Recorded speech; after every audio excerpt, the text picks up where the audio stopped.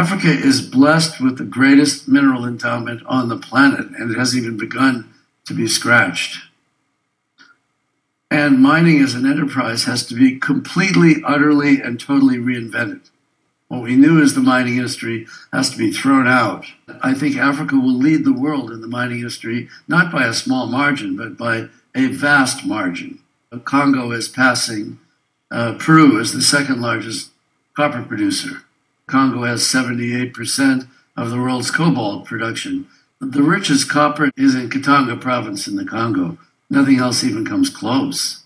In the mining industry, we have to go to where it is. We've woken up to the fact that it's the Congolese people that own their resource, and they're a young population. The average person in the Congo is 18 years old. We're 97.8% Congolese in the company. We hire young women and we hire young men based on their eagerness to learn. And they're phenomenal.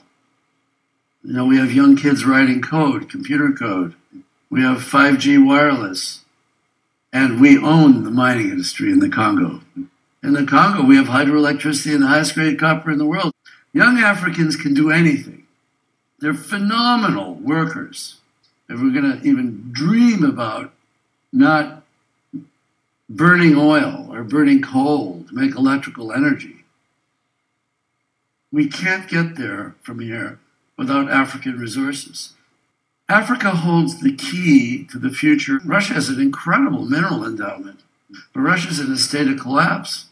We haven't built a significant mine in the United States in 40 years because of the banana principle. Build absolutely nothing anywhere near anybody. We have a society where people don't know where things come from anymore. And when you really have a sober understanding of where this sits, there's no chance as a species of us getting to where we want to go without the young people on the African continent.